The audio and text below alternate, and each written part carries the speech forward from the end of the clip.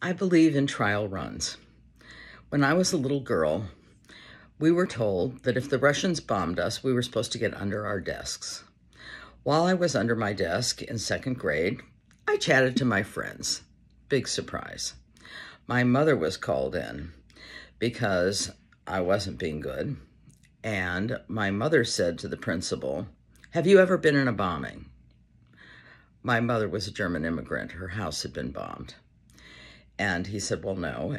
And she said, "I don't want my daughter under a desk if the place is bombed. I want her running outside." When I go to New York in August, I consider it a trial run. We'll see what happens. I think it's a great opportunity in a safe situation when I'm not sick or in the hospital to find out what really needs to be done if Frank has a problem. So, under the desk.